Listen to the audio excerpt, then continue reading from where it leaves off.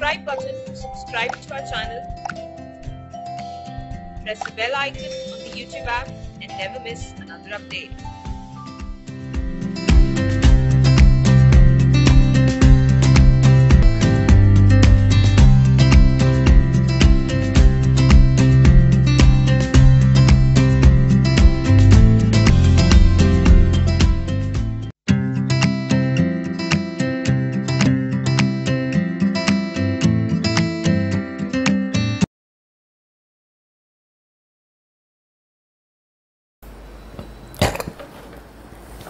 కర్పూర వసంతరాయలు కావ్యంలోని వర్ణనా నైపుణ్యాన్ని విశ్లేషించండి 10 మార్కులకి. వర్ణనా నైపుణ్యము అన్నప్పుడండి రసానికి అవుతుందా, రసానికి అనుగుణమైన వర్ణనా నైపుణ్యం అనే మనం అర్థం చేసుకోవాలి. అంటే ఏ దృశ్యాన్ని వర్ణిస్తున్నారో ఆ వర్ణనలో 2 అంశాలు ఉంటాయి చెప్పాను. మొదటిది రసానుగుణమైన పదప్రయోగము అనేది ఒకటి, రెండోది వచ్చేసరికి ఏ వస్తువుని వర్ణిస్తున్నారో ఏ విషయాన్ని వర్ణిస్తున్నారో అది మనకి కళ్ళ ముందు గోచరించగలగటం. ఇక్కడ మనకి మొట్టమొదట చూస్తాం, మనకు అసలు కర్పూర వసంతరాయలు అనేది వర్ణనతోనే ప్రారంభమవుతుందండి. వర్ణనతోనే ప్రారంభమవుతూ ఏమవుతుంది అందులో ఆ వసంతోత్సవాల వర్ణన. ఈ వసంతోత్సవాల వర్ణనలో కూడా ఇప్పుడు ఈ ప్రజల ఆనందాన్ని చూసి వర్ణించేటప్పుడు ఒక మాట రాస్తారండి, ఏ కొప్పున చూసినా ఏటవాలుగా మల్లెలు అంటారు. మల్లెలు ఏటవాలుగా ఉండటం ఏమిటి అంటే కేవలం ఏటవాలుగా నవ్వే మల్లెలు అని అనటం ద్వారా ఏం సూచిస్తున్నారు మీరు ఆలోచించండి. కొప్పు ఇలా ఉంటుంది రౌండ్గా, దాని మీద పై భాగంలో వాళ్ళు మల్లెలు అలంకరించుకుంటారు కాబట్టి ఇలా ఏటవాలుగానే ఉంటాయి మల్లెలు. కాబట్టి ఖచ్చితంగా ఏటవాలుగా నవ్వే మల్లెలు అని ఎప్పుడైతే అన్నారో అప్పుడు మనకి ఒక స్త్రీ ధరించిన కొప్పు, ఆ కొప్పు పైన మాత్రం ఉన్న పువ్వులు కనిపిస్తాయి. అదేంటంటే వర్ణనని దృశ్యమానం చేయటం అంటాం. అలాగే శచీద్వితీయుడు అని అంటారు రాజుని గురించి వర్ణిస్తూ. శచీద్వితీయుడు అంటే శచీదేవి భార్య ఇంద్రుడు, శచీదేవి భర్త ద్వితీయుడు అంటారు ఇంద్రుడిలాగా. ఇంకో చోట రమాధిపుని వలె అంటారు. సో ఇవన్నీ ఏమవుతాయి అని అంటే ఆ దృశ్యాన్ని వర్ణించేటప్పుడు తర్వాత ఏదో గొజ్జంగి పువ్వులు ఉంటే కనుక వాటిని చేతి నిండా తీసి ఆఘ్రాణించి ప్రజల మీద జల్లారు అంటారు. ఇది రాజుకి కేవలం వర్ణన మాత్రంగా ఉండకుండా రాజు ప్రజల మీద ఎలాగ ప్రేమని ప్రకటిస్తున్నాడు అనేది మనకి అది చూస్తే నిజంగా అందులో నిమగ్నమై చదివితే గుర్రం మీద స్వారీ వెళ్తున్న రాజు, గుర్రం కాదనుకుంటే ఏనుగు మీద స్వారీ వెళ్తున్న రాజు, అతని పక్కన మహారాణి, చూస్తున్న కాటమనాయుడు, ప్రజలు వారి ఆనందము, ఆ ప్రజలు ఎలా ఉన్నారు, బావమరుదల సరసాలు, ఇదంతా వర్ణించటంలో ఆ ఉత్సవంలో ఉండే ఉత్సాహం అంతా కూడా మనకి కలుగుతుంది. అలాగే మామూలుగా స్థిరమైన సౌందర్యాన్ని వర్ణించడం కన్నా చలన సౌందర్యం వర్ణించడం కష్టం. ఆ చలన సౌందర్యాన్ని వర్ణించడం ఎక్కడ అంటే కటకాముఖము చూపెను అని ఈ నృత్య భంగిమలని వర్ణిస్తూ లకుమ నృత్యాన్ని చాలా చక్కగా వర్ణిస్తారు కవి. అది చక్కటి వర్ణన. తర్వాత ద్రాక్షారామ భీమేశ్వరుని అహోబలంలో నరసింహుణ్ణి చేసిన వర్ణనలు. ఆ వర్ణనలు చేసేటప్పుడు కూడా ఏం చేస్తారు, లకమ చూసిన వర్ణన ఎలా అంటే లకమ చూసిన నృసింహస్వామి ఎలా ఉన్నారు, పళ్ళు పటకడా కొడుతున్నట్టు కనిపిస్తుంది లకమకి, ఆయనకి ఇంకో రకంగా కనిపిస్తుంది.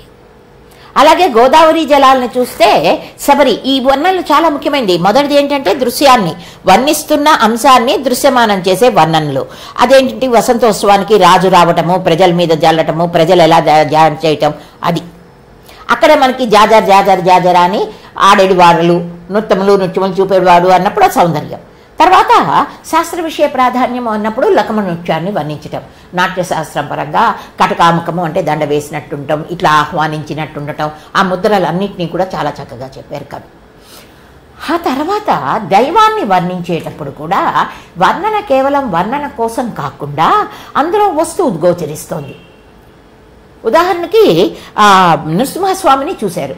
నృసింహస్వామిని చూస్తే ఆ ప్రహ్లాదుని కాపాడిన ఒక శాంతమూర్తిగా, భయంకర మనోజ్ఞమూర్తిగా చూస్తాడు రాజు. హిరణ్యాక్షుణ్ణి చంపిన ధర్మమూర్తిగా చూస్తుంది లకుమ. కథ ప్రకారం మనకు తెలిసిందే, రాజుకి తను తప్పు చేస్తున్నానన్న భావం ఎక్కడా లేదు. కానీ లకుమకి రాజు మీద ఆసక్తి ఉంది, అంతటి రాజు తనని ప్రేమించాడు కదా అన్న భయభక్తులు ఉన్నాయి. కానీ లోపల ఎక్కడో అప్రావత భావం కూడా ఉంది. అందుకనే ఇక్కడ మూర్తులను వర్ణించేటప్పుడు శివుని గురించి వర్ణించేటప్పుడు కానీ ఆ తర్వాతే మళ్ళీ ఏమంటారు, ఆలయ శంఖారావాలని గురించి వర్ణిస్తారో ఆశ్వాసం చివరిలో భీమేశ్వరుడి ఆలయము ద్రాక్షారామ భీమేశ్వరుని వర్ణించుతూ ఆ ద్రాక్షారామమూర్తిని ఈయన ఎలా చూశాడు, లక్ష్మ ఎలా చూసింది, నృసింహమూర్తిని ఈయన ఎలా చూశాడు, రకమ చూశాడు. సో ఇది రెండో రకమైన వర్ణన. అక్కడ వాళ్ళిద్దరూ చూసిన మూర్తిని మాత్రమే భయంకర మనోజ్ఞమూర్తిగా చూశాడు రాజు అని ఆ వర్ణన. తర్వాత హిరణ్యాక్షుణ్ణి సంహరించినప్పటి క్రుద్ధమూర్తిని చూసింది లక్ష్మ. అంటే రాజులో ఉన్న కళారాధన, అపరాధ రాజులో ఉన్న సుడిదనము, లక్ష్మలో ఉన్న రాజు పట్ల ఆకర్షణ కన్నా అపరాధ భావన, అది వర్ణిస్తాం. ఆ తర్వాత వచ్చేసరికి రసానుగుణమైన వర్ణన. ఆ రసానుగుణమైన వర్ణన అప్పుడు చివరికి లకుమ నృత్యం చేస్తుంది. ఆ నృత్యం చేసినప్పుడు ఎర్ర పువ్వులు దాచింది, పైనుంచి కింద వరకు ఒక గీత గీసుకుంది. ఏమిటిది అంటే ఆగామి సూచన నంది. తర్వాత ఆవిడ ఎర్ర పువ్వులు, ఎర్ర మాలలు, ఎర్ర వస్త్రాలు ధరిస్తే ఆ మందిరం అంతా ఎర్రగా అయిపోయింది.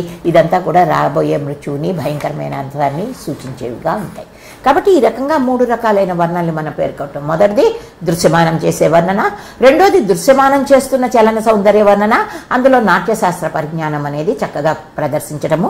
మూడోది వచ్చేసరికి భగవద్ రూపాలని వర్ణించేటప్పుడు కూడా ఆయా పాత్రల మనస్తత్వము మనకి అర్థమయ్యేటట్లుగా భగవంతుడి రూపాలని వర్ణించటము. నాలుగోది వచ్చేసరికి భయంకరత్వం, భయానక రసం, చివరిలో లకుమ చేసిన నృత్యం, ఆ భయానక రసానుగుణమైన వర్ణన. 10 మార్కులు కాబట్టి ఆ 4 రాస్తే సరిపోతుంది.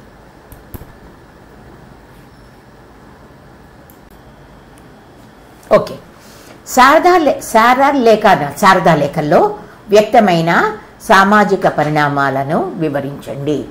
ఇది కొంచెం శారదా లేఖలు ఒకటి అనండి. దాని విషయానికి వచ్చేసరికి ఏం చేయాలి అని అంటే, ఆవిడ ఒక్కొక్క లేఖ రాసింది. కొద్దిగా మీకు ఇబ్బంది అవుతుందేమో అని చాలామంది నాకు చెప్పారు. నాకు కొంచెం అలాగే అనిపిస్తుంది, ఎందుకంటే అందులో గ్రాంధిక భాష ఉంది కాబట్టి. కానీ అడిగిన ప్రశ్న మాత్రం చాలా చక్కటి ప్రశ్న అండి. సామాజిక పరిణామాల్ని అనంది. నిజంగా కొన్ని మాత్రమే జ్ఞాపకం పెట్టుకొని, నిజం చెప్పాలి అని అంటే నేను ఇంతవరకు శారదా లేఖలు ఒకటి పైపైన చెప్పాను తప్ప ఎవరికి డీప్గా చెప్పలేదు. కానీ ఈ క్వశ్చన్ని ఎలా మేనేజ్ చేయాలనేది మీకు నేను చెప్తాను. శారదా లేఖల్లో వ్యక్తమైన సామాజిక పరిణామాలను వివరించండి. సామాజిక పరిణామం అంటే మార్పు అండి. నేను చదివిన లేఖల వరకు చూస్తే ఒకచోట ఆ అమ్మాయి ఏమంటుంది, చిన్నపిల్లని బలవంతంగా వివాహం చేయాలనుకుంటున్నారు, వాళ్ళకి కుదరలేదు అన్నట్టుగా ఒక ఉత్తరంలో ఉంటుంది. రెండో ఉత్తరంలో వచ్చేసరికి రైలు బండిలో ఆవిడ ప్రయాణిస్తూ నేను ఇలాగ ప్రయత్నం చేశాను అని అంటుంది. కాబట్టి ఆనాటి ఆ పుస్తకంలో ఆ లేఖల్లో ఏ సామాజికమైన అంశాలు వస్తాయో అవి ఏ రకంగా వాటి ఆ అంశాల వల్ల బాధపడ్డ స్థితి, ఆ అంశాల వల్ల బయటపడుతున్న స్థితి, ఆ రెండింటినీ రాస్తే అప్పుడు సామాజిక పరిణామాలు. ఇప్పుడు ఆనాటి ఆ శారదా లేఖల్లో చర్చించబడిన సామాజిక పరిణామాలు ఏంటి అనేది ఒక వరుసగా తయారు చేసుకోండి. నేను మళ్ళీ ఆన్లైన్ కోచింగ్లో చెప్తాననుకుంటాను. చెప్తే కనుక నేను వాటిని నోట్ చేసి మీకు మళ్ళీ చెప్తాను. మోస్ట్లీ నేను ఇంతవరకు చెప్పలేదండి, ఎందుకంటే దాచకూడదు, దాచే ఉద్దేశం కూడా నాకు లేదు. శారదా లేఖలు ఒక్కటి కూడా వాళ్ళే చదువుకుంటారు పిల్లలు. కానీ క్వశ్చన్స్ డిస్కస్ చేసేటప్పుడు ఇదే చెప్తాను, ఎందుకంటే అది ఎంతని చదివి చెప్తాము, ఏ వేటినని చెప్తాము, ఏ లేఖని చెప్తాము. కాబట్టి శారదా లేఖల్లో వ్యక్తమైన సామాజిక పరిణామాలను వివరించండి అన్నప్పుడు అసలు శారదా లేఖలు ఎవరు రాశారు? కనపర్తి వరలక్ష్మి గారు రాశారు. ఎప్పటి నుంచి ఎప్పటి వరకు రాశారు? అప్పుడు లేఖల రూపంలో ప్రక్రియాపరంగా కూడా అడగచ్చు 10 మార్కులకి. అప్పుడు లేఖల రూపంలో లేఖా సాహిత్యము అనేది కూడా యాత్రా విషయాలు రాయటము ఇవన్నీ కూడా సాహిత్యంలో అంతర్భాగాలే.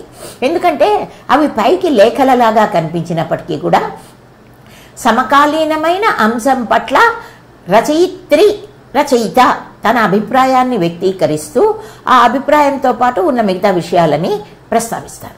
ఆ ప్రస్తావించడం ఏం చేస్తారు, తనకి చాలా సన్నిహితమైన వాళ్ళకి లేఖల రూపంలో రాస్తున్నట్టు అవుతారు. ఇక్కడ శారద తన స్నేహితురాలకి రాసినవి శారదా లేఖలు. అన్నప్పుడు మొదటి లేఖ అందులో ఏ విషయం ప్రస్తావనకు వచ్చింది, రెండో లేఖ ఏ విషయం ప్రస్తావనకు వచ్చింది, వాటిని చేసుకున్నప్పుడు మీరు అలాగ ఒక పట్టిక రూపంలో తయారు చేసుకుంటే మీరు ఒక్క చూపు చూస్తే దాన్ని రాయటం మీకు ఈజీ అయిపోతుంది, సులభతరం అవుతుంది. ఎందుకంటే వదిలేయకూడదు, వదిలేయండి అని నేను చెప్పట్లేదు. కానీ దాన్ని ఆ లేఖలని లెక్చరర్ ఎక్స్ప్లెయిన్ చేసేదానికన్నా ఒక లేఖ ఉంది ఇందులో ఈ అంశం ఉంది అని చెప్తాం, కానీ ప్రతి పదము చదివి చెప్పే అవకాశము ఉండదు, అవసరము లేదు. కానీ మీరు చదవాలి శారదా లేఖలు చదివి అందులో ఏ ఏ అంశాలు ప్రస్తావనకు వచ్చాయి. ఒకవేళ బాల్య వివాహం ప్రస్తావనకు వచ్చింది అనుకోండి, తర్వాత ఒక లేఖలో బాల్య వివాహాన్ని తప్పించుకుని నేను నా స్వతంత్రంగా ఉండడానికి వచ్చాననే భావం ఉంటే అది సామాజిక పరిణామం. ఆ రోజుల్లో ఈ దుష్కాలాన్ని తర్వాత ఎవరైనా సంఘ సంస్కర్తల పేరు వచ్చినప్పుడు వాళ్ళ పేరు వచ్చినప్పుడు ఆ కాలంలో వాళ్ళందరూ కూడా ఈ రకంగా ప్రయత్నం చేశారు. ఇవన్నీ కూడా ఈ లేఖల్లో ప్రతిఫలిస్తున్నాయని రాలి. మొట్టమొదట ఎవరు రాశారు? ఆ లేఖల రూపంలో రాయటానికి ఆనాటికి సాహిత్య నేపథ్యం ఏమిటి, లేఖల రూపంలో రాయటం వల్ల ప్రయోజనం ఏమిటి అనేది పేర్కొని ఆ తర్వాత లేఖల్లో వ్యక్తమైన సామాజిక అంశాలు ఏ సామాజిక అంశం ఉంది. సపోజ్ ఒక 2-3 లేఖల్లో బాల్య వివాహం వల్ల కష్టపడటం ఉందనుకోండి, ఆ అన్ని లేఖల్ని చెప్పడానికి వీల్లేదు. కొన్ని లేఖలు ఒక 4 లేఖల్లో 5 లేఖల్లో బాల్య వివాహాన్ని, మరో దానిలో దాన్ని ఎదుర్కోవటం. ఇలాగా ఏ సామాజిక అంశం ప్రతిఫలించింది ఆ సామాజిక అంశాన్ని ఎదుర్కొని గొప్ప అంటే మంచి మార్గం వైపు మళ్ళటానికి స్త్రీలు కానీ సామాజిక తత్వవేత్త సంఘ సంస్కర్తలు కానీ ఏ రకంగా ప్రయత్నం చేశారు అనేది ఈ ప్రశ్నకి జవాబు. ఆత్రేయ ఎన్జిఓ నాటకం ఏ ప్రజాశ్రేణి మనస్తత్వ చిత్రీకరణమో చర్చించండి అన్నాడు. చాలా గొప్పదని డిస్కస్ చేయండి. ఏ ప్రజాశ్రేణిది అంటే ఇంతకుముందు మనకి ఇచ్చిన ప్రశ్నలన్నీ చాలా మటుకోండి కేవలం మధ్యతరగతి మనస్తత్వం. నిజానికి మనం అలా కొట్టుకుపోవటానికి వీల్లేదు. ప్రధానంగా మధ్యతరగతి మనస్తత్వం ఉన్నా ఇంకో నిజానికి ప్రధానంగా మనకి కనిపించే పాత్రలు 3 కదండి. రంగనాథం, అతని తమ్ముడు గోపి, తర్వాత డాక్టర్ గారు. ఈ ముగ్గురు కూడా ఆనాటి సమాజంలో 3 రకాలైన ఎందుకు ఆత్రేయ ఎన్జిఓ నాటకం ఏ ప్రజాశ్రేణి మనస్తత్వ చిత్రీకరణమో చర్చించండి అన్నాడు. ఇక్కడ ఆత్రేయ ఎన్జిఓ నాటకం ముఖ్యంగా అని కానీ ప్రధానంగా అని కానీ అంటే మనం ముఖ్యంగా మధ్యతరగతి మనస్తత్వే, లేదు అని అంటే ప్రధానంగా ముఖ్యంగా మధ్యతరగతి మనస్తత్వం అని చెప్పచ్చు. మెజారిటీ ఆ ముసలాయన కూడా సంభాషణ కాబట్టి రంగనాథం, గోపి, ముసలాయన, డాక్టర్ గారు, రంగనాథం భార్య. ఇంకా పాత్రలు చూస్తే నౌకరు. వీళ్ళందరినీ దృష్టిలో పెట్టుకోవాలి. ఆత్రేయ ఎన్జిఓ నాటకం వీళ్ళందరి మీద ఉంది కాబట్టి మనం ఏం చెప్పాలంటే ప్రధానంగా మధ్యతరగతి వర్గం గురించి చిత్రించారు అన్నప్పుడు ఎక్కువగా మధ్యతరగతి వర్గంలో కూడా 2 తరాలని ఆయన చిత్రీకరించారు. అందులో ముసలాయన ఆనాటి రచనాకాలం నాటి 48 రచనాకాలం నాటి ముందు తరానికి సంబంధించిన వాడు. ఒక్కసారి ముసలాయన చేసిన సంభాషణని జాగ్రత్తగా వినండి. అక్కడ చాలా స్పష్టంగా మధ్యతరగతి మనస్తత్వం ఆ ముసలాయన మాటల్లో తెలుస్తుంది. ఆయన ఏమంటాడు, ఆఖరికి నా పెళ్ళాం మెళ్ళలో పుస్తలను కూడా అమ్మి వీడిని చదివించాను, వీడే ఆఫీసులో అవుతారు అనుకుంటే నాలాగానే గుమస్తాగా తయారయ్యాడు అని ఒక మాట అంటారు. రెండోది వచ్చి ఆ రిటైర్ అయ్యాక వచ్చిన పింఛన్తో పెద్దమ్మాయి పెళ్లి చేసేసాను, మళ్ళీ ఇదిగో ఇలా మంచంలో పడున్నాను అంటారు. కాబట్టి మధ్యతరగతి మనస్తత్వంలో ఆనాడు చూస్తే కనుక పెద్దబ్బాయిని చదివించేయటం, పెద్దమ్మాయికి పెళ్లి చేయటం అంటే పూర్తిగా తనకు వస్తున్న సంపాదనతో తన బాధ్యతలన్నింటినీ నెరవేర్చుకోవాలి అని లేకుండా సమకాలీనంగా ఉన్నత వర్గాలతో పోటీ పడుతూ లేతే మనం ఉన్నవాళ్ళము మనం లేని వాళ్ళం కాదు. నిజానికండి పారిశ్రామిక విప్లవం అనేది వచ్చిన తర్వాత ఆంగ్లేయుల పరిపాలన వచ్చి ఈ ఆఫీసులు అనేవి ప్రారంభమైన తర్వాత రూపొందిన ఒక అతి దయనీయమైన వర్గమే మధ్యతరగతి వర్గం. అంతకుముందు 2 వర్గాలు, ఉన్నవాళ్ళు లేనివాళ్ళు, ఫినిష్. ఇప్పుడు మధ్యతరగతి వాళ్ళు డబ్బులు ఉన్నవాళ్ళ డబ్బులు లేని వాళ్ళ. ఇక్కడ ముసలాయన మాటలు అలాగ మధ్యతరగతి వర్గం ఉండటం వల్ల ఏమైపోయింది, ఆ మధ్యతరగతి వర్గం పరిస్థితి ఇంకా ఇబ్బందికరమైంది. ఇప్పుడు ముసలాయన మాటల్ని బట్టి పరిశీలించి చూస్తే అతనికి అక్క చెల్లెలు ఎవరూ లేరు కాబట్టి పెద్ద కొడుక్కి చదువు చెప్పించేశాడు, పెళ్ళంలో పుస్తలు కూడా అమ్మేసి ప్రావిడెంట్ ఫండ్తో పెద్ద కూతురు పెళ్లి చేసేసాడు. బాధ్యతలన్నీ రంగనాథం మీద వదిలేసి చేతులు చాటున్నాడు. అటువంటి బాధ్యతలు ఇతని మీదకి వదలలేదు. ఎందుకో అంతకుముందున్న తరం వేరు, ఈ మధ్యతరగతి వర్గం ప్రారంభమైంది ముసలాయంతో అనుకోవచ్చు. అందువల్ల రంగనాథం బతుకేమైంది, ఇంకా ఇబ్బందికరమైంది. ఆ కోటు వేసుకోవటం, తర్వాత కాఫీ ఇవ్వవే అంటాం, ఏదో దర్జా కొద్దీ అనేసానులే అంటాం,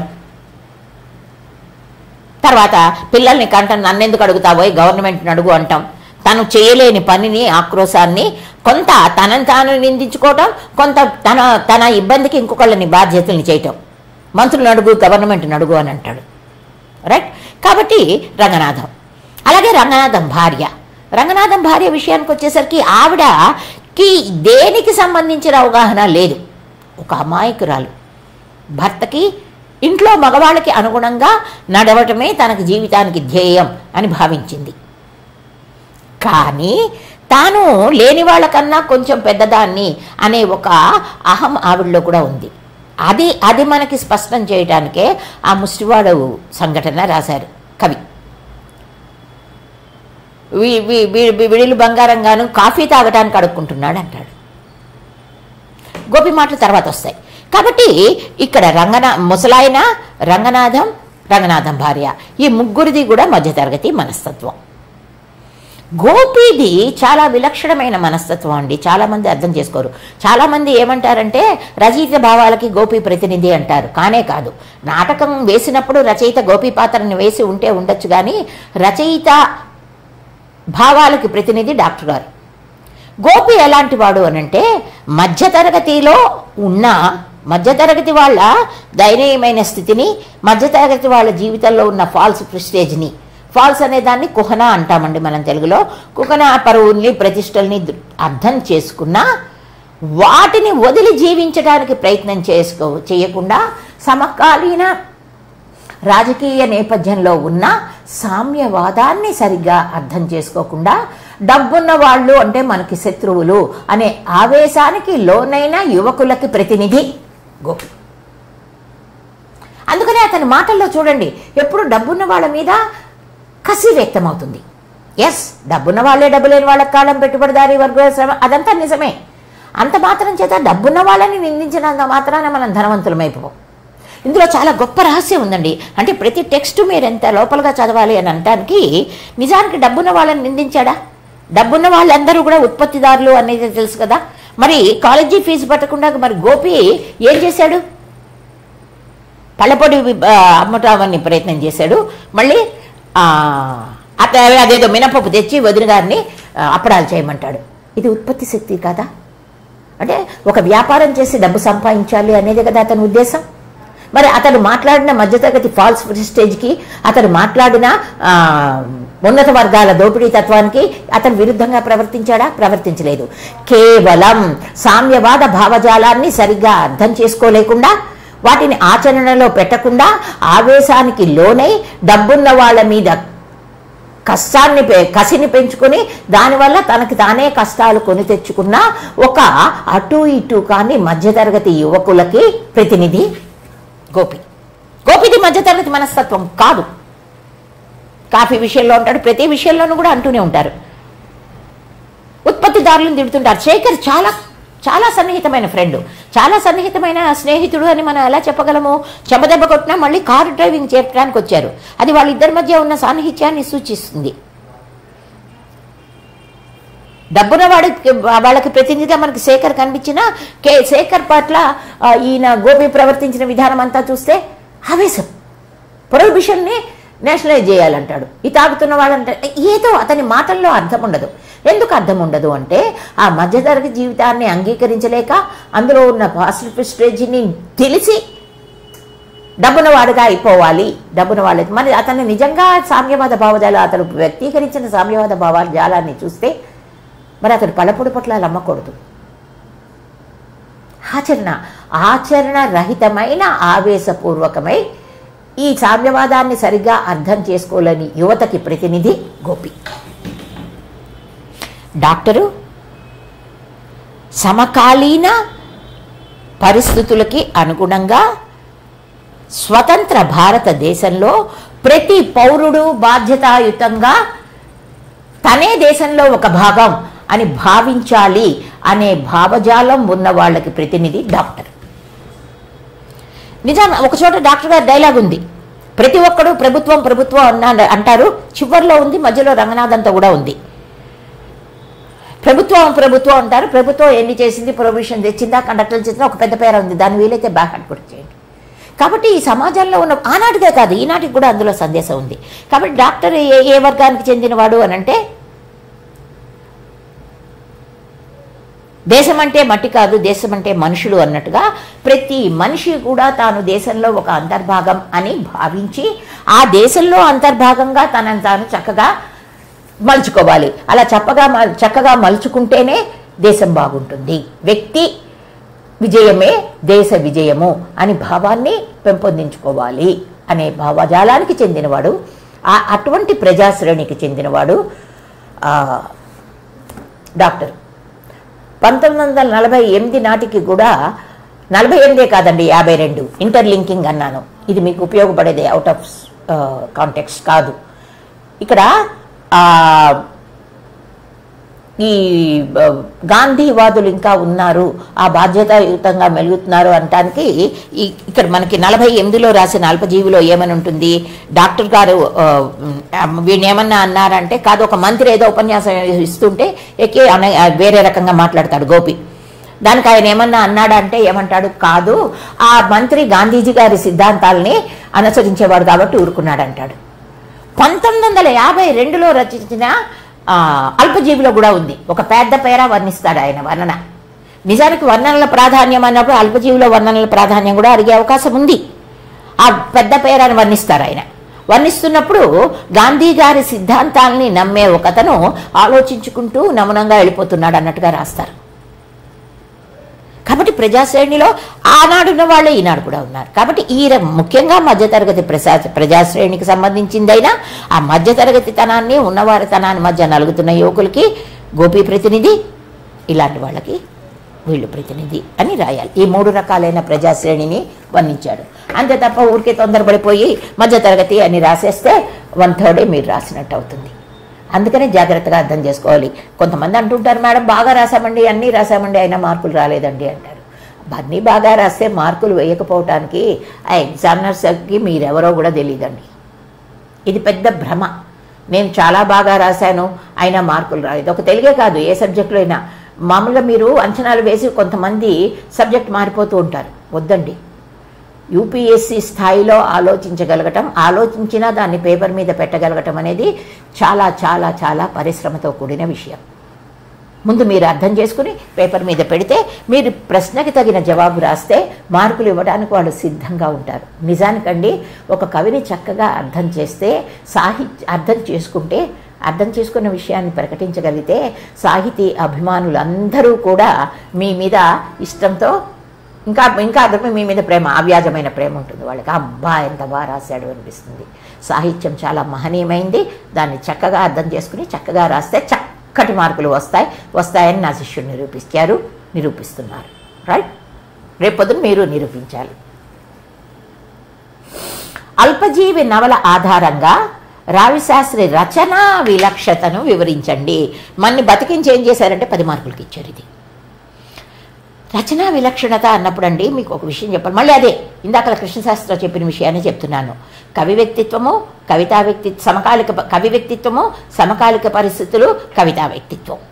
కవి వ్యక్తిత్వం విషయానికి వచ్చేసరికి రావిశాస్త్రి గారు సల్సింది అభ్యుదయ భావాలు. ఇక్కడ మనకు వచ్చేసరికి అతని కవితా వ్యక్తిత్వము అన్నప్పుడండి, నిజానికి రావిశాస్త్రి గారు ఈ నవల రాసే నాటికి ఆయనే చెప్పారు చార్లెస్ డికెన్స్ నవలలు కొంత ఆధారమని. ముఖ్యంగా శ్రీ గారు రచించిన, మీకు ఇంకో సంగతి చెప్పాలండి ఈ క్వశ్చన్లోకి వెళ్లే ముందర, అల్పజీవి నవలని మీరు ఎన్ని ఎక్కువ సార్లు చదువుతూ అర్థం చేసుకుంటే అంత మంచిది. ఎందుకు అనంటే చక్కగా ప్రశ్నలు రాయగలిగిన అవకాశం, అది వచన రూపంలో ఉంది, మీకు అర్థమయ్యే భాషలో ఉంది. ఎక్కడో కొంచెం కళింగ మాండలికం వచ్చి ఉండొచ్చు కానివ్వండి, చక్కగా అర్థమయ్యేది అది. ఎన్జిఓ అల్పజీవి 2 కూడా. కాబట్టి ఎందుకంటే ఇక్కడ రావిశాస్త్రి రచనా విలక్షణతను వివరించండి అన్నప్పుడు అతను రచన విలక్షణంగా అవడానికి కారణం చివర ఆఖరినో మాట అని అంటారు, తర్వాత ఎందుకు రాశాను అని రాస్తారు. ఆ 2 మనకు సంబంధించినవి కావు అని వదిలేయకండి. ముఖ్యంగా ఎందుకు రాశాను చదివితే అందులో శ్రీశ్రీ రచించిన కోనేట్రావు కథలు తన నవలకి తన రచనలకి కొంతవరకు దారి చూపాయని అంటారు రావిశాస్త్రి గారి. కాబట్టి ఏమిటి ఆ రచనా విలక్షణత అని అన్నప్పుడండి, రావిశాస్త్ర ఆ 1950 ప్రాంతానికి వచ్చేసరికి తెలుగు రచనా ధోరణిలో, అంటే ఒక విషయాన్ని వివరించే పద్ధతిలో స్ట్రీమ్ ఆఫ్ కాన్షియస్నెస్, దాన్నే మనం తెలుగులో చైతన్య స్రవంతి అంటారు. చైతన్య స్రవంతి నవలా శిల్పం అంటారు. ఈ చైతన్య స్రవంతి నవలా శిల్పం అనేది అమల్లో ఉంది, అప్పుడప్పుడే వస్తుంది. కాబట్టి రావిశాస్త్రి గారి రచన మొత్తం కూడా చైతన్య స్రవంతి నవల అనేది కాదు, కాకపోయినప్పటికీ కూడా ఆ విలక్షణత్వం కొన్ని చోట్ల అతని రచనలో మనకు కనిపిస్తుంది. ముఖ్యంగా సుబ్బయ్య డబ్బులు ఇవ్వలేక నడిచి వెళ్తూ ఉంటాడు కదా. చైతన్య స్రవంతి అంటే ఏంటంటే, నిజానికండి మనకి కవిత్వానికి సంబంధించి కానీ రచనకి సంబంధించి కానీ మనం మాట్లాడేటప్పుడు కానీ ఖచ్చితంగా ఇది మనకి కవిత్వపరంగా అయితేనండి 2 స్టేజ్లు అంటాం, భావయిత్రి, కారయిత్రి. భావయిత్రి అని అంటే ఆ భావం మన మనసులో కలుగుతుంది, కథ ఇలా రాద్దాము అనేది. అది ఆచరణ రూపంలో కథగా వచ్చే లోపల కొంత ప్రాసెస్ మనకి తెలియకుండానే మన అచేతనలో జరుగుతుంది. ఓ భావం కలగటం భావయిత్రి అయితే దాన్ని వ్యక్తీకరించడం అనేది కారయిత్రి అంటాం. అలాగే రచయిత మనం మాట్లాడేటప్పుడు కూడా ఊరికే ఒక చిన్న ఉదాహరణ చెప్పాలంటే, ఎవరైనా తెలిసిన వాళ్ళు వచ్చారనుకోండి, మనకు రా రా రా అంటాం. ఇప్పుడు మనం వాళ్ళని చూసి మనం అద్భుతమైన భావాన్నో ఆశ్చర్యాన్నో పొందడం ఒక దశ అయితే, రా రా రా అంటాం ఇంకో దశ. ఈ రెండింటి మధ్యలో ప్రాసెస్ జరుగుతుంది. ఇది సైంటిఫిక్గా కూడా ప్రూవ్ అయింది. అలాగా మామూలుగా అయితే రచయిత ఏం చేస్తాడు, దాన్ని ఒక రచనా ధోరణికి, రచన శైలి అంటాం, ఆ శైలికి అనుగుణంగా రాస్తారు. అలాగా కాకుండా ఒక వ్యక్తికి కలిగిన ఆలోచన ధోరణిని ఉన్నదాన్ని ఉన్నట్టుగా రచనలో ప్రకటిస్తే అది చైతన్య స్రవంతి రచనాశిల్పం అంటాం. చైతన్య స్రవంతి రచనాశిల్పం అంటాం. ఇక్కడ సుబ్బయ్య చూడండి, వెళ్తూ ఉంటే మంగల్ని చూస్తాడు, బార్బర్ అంటాడు. బార్బర్ అని మళ్ళీ అతని మనసు బాగుండలేదు కాబట్టి బార్బర్ ఇయర్ అంటాడు. ఆ బార్బర్ ఇయర్కి ఈ సుబ్బయ్యర్ తెలుసా అనుకుంటాడు. ఇవన్నీ ఏంటి, ఒకదానికొకతో పొందం లేనివి, అంటే అతని మనసులో కలిగిన ఆలోచనలన్నీ వచ్చేస్తూ ఉంటాయి. ఇలాంటివి చాలా ఉన్నాయి. జరగండి జరగండి అని జట్కా బండివాడు అంటాడు. అనగానే ఇతడు అప్పుడే లంచం తీసుకున్నానేమో అనే భావం ఆయన కలుగుతుంది. జరగాలి, వారగా జరగాలి, ఇంకా వెనక్కి వెళ్ళిపోవాలి అంటాడు. అది అతని మనసులో కలిగిన భావానికి రూపం, వచ్చిందాన్ని వచ్చినట్టు. అలాగే నాయన జగన్నాథ, పూరి జగన్నాథ, ఈ కష్టం జాలితే నీకు తల నీలాలు అంటే జుట్టు ఇచ్చేస్తానంటాడు. కృష్ణుడు కమలా కూడా ఇచ్చేస్తారంటాడు. వెంటనే అతనికి సావిత్రి అంటే పాపం చాలా ఇష్టం అండి, అమ్మాయి పట్టించుకోలేదు, అది వేరే విషయం, ఆ పాత్రల చిత్రం తర్వాత వెళ్దాం. కాబట్టి సావిత్రి కూడా ఇచ్చేస్తే బాగుండు అనుకుంటాడు. ఇవన్నీ కూడా అతని మనసులో వచ్చిన ఆలోచనలన్నీ కూడా, అంటే తీస్తాను బాబు, తీస్తాను అని 10 సార్లు అంటారు. కొట్టుకో అని అంటుంటాడు. సో ఇవన్నీ కూడా ఏమిటి అని అంటే చైతన్య స్రవంతి రచనా శిల్పం. కాబట్టి ఈ చైతన్య స్రవంతి రచనా శిల్పం ఎక్కడెక్కడ ఉంది అని చూసుకుని అవి ఎలాగ వచ్చాయి. ముందు చైతన్య స్రవంతి రచనలో 1950ల నాటికి వచ్చిన కొత్త శైలి ధోరణిని చెప్పి, చైతన్య స్రవంతి రచన అంటే ఏంటి అనేది నిర్వచించి, ఆ చైతన్య స్రవంతి రచన అనేది ఎలా ఉంది అనేది రాయటం. రచనా విలక్షణత్వం అన్నారు కాబట్టండి, అతని రచనలో ఇంకో 2 ప్రత్యేకతలు ఉన్నాయి. మొదటిది ఏంటంటే, డాక్టర్ గారు వెళ్ళిపోయారు అని కాదు, ఎదుటివారు ఇచ్చిన డాక్టర్, ఎదురింటికి వచ్చిన డాక్టరు, ఎదురింటి వాళ్ళు ఇచ్చిన పిలిపించిన రిక్షాలో ఎదురింటి వారు ఇచ్చిన డబ్బులతో అంటూ ఒకే పదాన్ని కొంచెం ఎక్కువసార్లు రాస్తారు. అదొకటి. మూడోది చాలా ముఖ్యమైనది ఏంటంటే, ఆయన ఒక్కొక్కసారి ఆ వాతావరణాన్ని వర్ణించడానికి పురాణ వ్యక్తుల్ని తీసుకుంటారు. పురాణ వ్యక్తుల్ని తీసుకోవటం వల్ల ఎంతో గొప్ప అంశాన్ని అందులో పొదుగుతాడు. అది అతని శైలిలో ఉన్న విలక్షణత్వం. మనకి చివర సుబ్బయ్య సముద్ర తీరానికి వెళ్ళి ఆలోచించేటప్పుడు ఆ సోడా తాగటానికి కొట్టు దగ్గరికి వెళ్తాడు. అక్కడ మారీచుడు, సుబాహుడు అనే పాత్రల గురించి ప్రస్తావిస్తాడు. ఆ కొట్టువాడు మారీచుడు అంటే తను చేస్తుంది, అక్కడ చెప్తారు పైకి సోడా బుడ్లు కనిపిస్తున్నాయి, లోపల ఉన్న సారా బుడ్లు కనిపించట్లేదు అని అంటాడు. కాబట్టి అతడు మారీచుడు లాంటివాడు. మారీచుడు లాంటివాడు అంటే ఏంటి, నమ్మకం, ఒకటి చూపించి ఒకటి చేసేవాడు, ఒక రూపంలో వచ్చి ఇంకో రూపంలో ఉండేవాడు. వీడు సోడాలు అమ్మేవాడుగా కనిపిస్తూ సారాయం అమ్ముతాడు. సో ఆ సామాజిక వ్యవస్థనంతా కేవలం ఒక దుకాణదారుని మారీచుడు అని పోలిస్తున్నాడు. పక్కనే వాడు కూర్చుని కారడి మంత్రాన్ని సుబాహుడు అంటాడు. మారీచుడికి సహకరించిన వాడు సుబాహుడు. ఇలాంటి దొంగ వ్యాపారం చేస్తూ ఉంటే ప్రొహిబిషన్ ఉన్నా కూడా సహకరించేవాడు, వాళ్ళ దగ్గర కొనేవాళ్ళు. ఇది 3వ రకం. ఇది అతని రచన విలక్షణత్వం అంటే. సో అయిపోయాయండి ప్రశ్నలన్నీ. కాబట్టి మీరు దీన్ని జాగ్రత్తగా విని నోట్ చేసుకుని, మీరు నేను చెప్పిన అంశాలన్నీ మీకు చక్కగా వెంటనే స్ఫురిస్తే మీరు టెక్స్ట్లన్నీ బాగా చదివినట్టు అర్థం. బహుశా నేను అనుకోవటం ఇది ఆల్రెడీ రాసిన వాళ్ళు ఒకసారి విన్నవాళ్ళు వింటారు. కాబట్టి ఒక్కవేళ మీరు కనుక నేను చెప్పిన ఏ పాయింట్ అయినా జ్ఞాపకం లేదే, ఇది నేను చదివినట్లు లేదే అని అనుకుంటే కనుక 2 పద్ధతుల్ని పాటించండి. అందులో మొదటి పద్ధతి ఏమిటంటే, ముందు అసలు క్వశ్చన్ పేపర్ అనాలిసిస్ ఒకసారి వినకుండా పక్కన పెట్టేసి నన్నయ్యని మొత్తం వినండి, చదవండి. ఐఎమ్ సారీ, నన్నయ్య ఇప్పుడు మన అదృష్టం కొద్దీ అండి చాలా మటుకు చాలా వాటికి ప్రతిపదార్థ తాత్పర్యాలు వచ్చేసాయి. ఇంకా నన్నయ్య తిక్కన రచనలు అయితే ఆచార్య జీవి సుబ్రహ్మణ్యం గారి వ్యాఖ్యానంతో కూడా వచ్చింది. ఆ 2 చదవటం మీకు చాలా ఈజీ. కాబట్టి నన్నయ్యని మొత్తం చదవండి. చదివిన తర్వాత ప్రశ్నల్ని అర్థం చేసుకోవటానికి ప్రయత్నం చేయండి. మళ్ళీ ఒకసారి చివరిగా ఒక మాట చెప్పి ముగిస్తున్నాను. 3 ముఖ్యమైన లక్షణాలు ఉండాలండి తెలుగు లిటరేచర్లో మంచి మార్కులు రావాలంటే. తెలుగు లిటరేచర్ని ఒక ఆప్షనల్గా ఎన్నుకోవాలంటే నిజంగా నన్ను అడిగితే ఇప్పటికీ కూడా అదే మాట తెలుపుతాను. తెలుగులో ఆలోచించండి. తెలుగులో ఆలోచించిన విషయాన్ని, మీకు తోచిన ఒక విషయాన్ని స్పష్టంగా తెలుగులో పెట్టగలమా అనే విషయాన్ని ఆలోచించుకోండి. ఎందుకంటే ఇది చెప్పడానికి పైకి చాలా చిన్న విషయంగా సిల్లీగా అనిపిస్తుంది. అదేమిటి మనం ఒకటి తెలుగులో ఉంటే పెట్టలేమా అని రాయటానికి ప్రయత్నించి చూడండి. వ్యావహారికంలో ఒక వాక్యం రాయటం, ఒక పేరా రాయటం ఎంత కష్టమో మీకు తెలుస్తుంది. మీరు తెలుగులో ఆలోచించడం ప్రారంభించండి. తెలుగులో ఆలోచించడం ప్రారంభించడం అంటే ఒక్క చిన్న ఉదాహరణ కింద, అబ్బా వాన పడిందే, బురదగా ఉందే అనుకోవడం తెలుగులో ఆలోచించడం. ఇట్స్ రబ్బిష్ అంటాం ఇంగ్లీష్లో ఆలోచించడం. ట్రాష్ ఇంగ్లీష్, చెత్త తెలుగు. మనం అలా ఆలోచిస్తే తెలుగులోనే ఒక విషయాన్ని మీరు తెలుగులో ఆలోచించడం ప్రారంభించండి. తెలుగులో నేను ఇంగ్లీష్ అలాగే నేర్చుకున్నానండి, ఏదో కొంత ఇంగ్లీషు. నేను త్రూ అవుట్ తెలుగు లిటరేచరే చదివాను. కాబట్టి తెలుగులో ఆలోచించి మీకు తెలిసిన విషయాన్ని తప్పులు లేకుండా తెలుగులో పెట్టడం మీకు వస్తే మీరు తెలుగు లిటరేచర్ని అవుట్ చేయొచ్చు. అయితే ఆ 2 మాత్రం సరిపోవు. మీరు ప్రతి క్షణం మొత్తం టెక్స్ట్ని పూర్తిగా చదవాలి, రైటింగ్ ప్రాక్టీస్ కూడా చేయాలి. ఎందువలన అనంటే ఎంత మనం కాదనుకున్నా మీలో చాలామంది నాకు తెలిసి డిగ్రీలో తెలుగు చదివిన వాళ్ళు కూడా చాలా తక్కువ మందే ఈ మధ్య కనిపిస్తున్నారు. ఈ 10th వరకు తెలుగు చదవటం, ఇంటర్మీడియట్లో సాంస్క్రిట్ తీసుకున్న వాళ్ళు ఇన్ జనరల్ అండి. లేదు మీరు డిగ్రీ వరకు తెలుగు చదివి తెలుగులో శుభ్రంగా రాయగలిగితే అంతకన్నా మీకు ప్లస్ పాయింట్ ఇంకోటి ఉండదు. అలా లేకపోయినా తెలుగు లిటరేచర్ ఆప్ట్ చేయొచ్చు. కానీ మీరేం చేయాలి? తెలుగులో ఆలోచించాలి. మీరు మీ మనసులో ఉన్న విషయాన్ని తెలుగులో స్పష్టంగా పెట్టగలగాలి. వ్యావహారిక భాష చాలు. మళ్ళీ వ్యావహారిక భాష అన్నంత మాత్రాన మాండలిక భేదాలు అందులో ఉండకూడదు. అంటే మీరు ఈ పాటికి కొంచెం వేరే ఊర్ల నుంచి హైదరాబాదు లాంటి వాటి చోట్లకి వచ్చి ఉంటారు కాబట్టి అక్కడ ఏమంటారు ఇక్కడ ఏమంటారు అనేది తెలుసు. కుళాయి కట్టే అని ఒక చోట అంటారు, నల్లా బంచే అని ఒక చోట అంటారు, పంపాపై అని ఒక చోట అంటారు. చిన్న ఉదాహరణ. కాబట్టి మనకి ఈ ప్రసార మాధ్యమాలలో మళ్ళీ ఆ భాష చాలా విలక్షణంగా ఉంటుంది. కాబట్టి మామూలుగా మనం ప్రామాణిక గ్రంథాల్లో ఏ భాష ఉంటుందో ఆ భాషలో రాస్తే చాలు. మీకు తెలిసిన విషయాన్ని తప్పులు లేకుండా. స్పెల్లింగ్ మిస్టేక్స్ ఎట్టి పరిస్థితుల్లోనూ అంగీకరించరు. కాబట్టి ఎందుకు స్పెల్లింగ్ మిస్టేక్స్ వస్తాయి మేడం అంటారా? బాధ, భేదము ఈ 2 కూడా ఎవరు ప్రొనౌన్స్ చేయట్లేదు.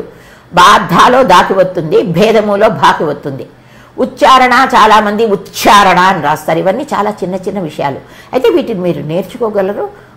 అబ్జర్వ్ చేస్తే, బుర్ర పెడితే ఇదంతా చాలా మన మాతృభాషకు సంబంధించిందే కాబట్టి చిన్న విషయమే అవుతుంది. ఆ తర్వాత మీరు చేయాల్సింది కూడా ఏదో పైపైన తెలుగు లిటరేచరే కదా, కొన్ని గ్రంథాలు చదివి ఏదో వచ్చిన ఆన్సర్ రాస్తే మార్కులు పడతాయనేది ఒట్టి మాట అండి. ఒక పౌర ఆఫీసర్ అన్నమా, ఈ సివిల్ సర్వెంట్కి ఎటువంటి వివేచనాశక్తి ఉండాలో, ఎటువంటి మనస్తత్వ విశ్లేషణాశక్తి ఉండాలో, ఎటువంటి చారిత్రక నేపథ్యం ఉండాలో, సాహిత్యంలో ఉన్న గొప్పతనాన్ని అన్వయించుకోవటం చక్కగా తెలియాలో, వాటన్నిటినీ కూడా పరీక్షించే విధంగానే మన ప్రశ్నాపత్రం ఉంటుంది. మీరు అంతకుముందు సంవత్సరాల ప్రశ్నలు గమనిస్తే ఒకటి నన్నయ్య పద్యం ఇచ్చి ఈ కాలానికి ఎలా సరిపోతుంది అని అడిగారు. చాలా చక్కని ప్రశ్న ఇది. నిజానికి భారతము, రామాయణము ఈ 2 కూడా ఒక కథని ఆశ్రయించినట్లు చెప్పినా సార్వకాలికమైనవి. అందులో ఉన్న విషయాలు ఏ కాలంలో అయినా అర్థం చేసుకోవటానికి వీలైనవి. కాబట్టి మీరు మీ టెక్స్ట్లని క్షుణ్ణంగా చదవాలి. చదివిన తర్వాత ఆ ప్రశ్నలను కూడా ఈ ప్రశ్నకి ఇది ఆన్సరా, ఈ ప్రశ్నకి ఇది ఆన్సరా అంటారు. నా కోచింగ్ అయితే అలాగే ఉంటుందండి. మీ దగ్గర ప్రశ్నపత్రం ఉండాలి. ప్రశ్నపత్రం ఉండాలి అని అంటే ప్రశ్నపత్రం కాదండి, మనకి పాఠ్య ప్రణాళికలో ఏ ఏ టెక్స్ట్లు అయితే ఉన్నాయో అవన్నీ మీ దగ్గర ఉండాలి. ఇప్పుడు మన కోచింగ్ విధానంలో మీకు పద్యాలు వాటిని కూడా డిస్ప్లే చేస్తామంటున్నారు. మీరు అది సరిపోతుందంటే సరిపోండి, కానీ నేను సరిపోతుంది అనుకుంటే మీ ఇష్టం. కానీ ఒక టెక్స్ట్ కొని మీ దగ్గర పెడితే నేను నన్నయ్య మీద పద్యం ప్రారంభించినప్పుడు నేను చదువుతున్న విధానాన్ని మీరు కూడా చూస్తూ అర్థం చేసుకుంటే నన్నయ్య టెక్స్ట్లో ఉన్న విషయం అంతా మీకు క్లాసెస్ అయిపోయేసరికి నన్నయ్య అయింది సిలబస్లో అనేసరికి అవగాహన మీకు వస్తుంది. అది ఏంటంటే వింటున్నంతసేపు మీకు చాలా అర్థమైపోయినట్టు ఉంటుంది, చాలా అవగాహన కూడా ఉంటుంది. తీరా మీ అంతటి మీరు రాయటానికి వచ్చేసరికి మళ్ళీ కొంచెం అటు ఇటు అవుతుంది. అందుకని ఏ రోజు చెప్పిన పాఠాన్ని ఆ రోజు చదివేసుకుంటూ, కోచింగ్కి రాకపోయినా రాని వాళ్ళు కూడా కొంత టెక్స్ట్ని చదువుకుంటూ దాన్ని మననం చేసుకుంటూ అందులో విషయాలన్నీ క్రోడీకరించుకుంటూ ఖచ్చితంగా ఏ రోజుకు ఆ రోజు కొంత భాగాన్ని కేటాయించుకుంటూ చదివితే ఖచ్చితంగా మీకు మంచి మార్కులు వస్తాయండి. శుభం భూయాత్. శుభం భూయాత్ అంటే శుభం కలగాలి, శుభము కలుగుగాక అని అర్థమండి. ఆల్ ద బెస్ట్ మీ భాషలో.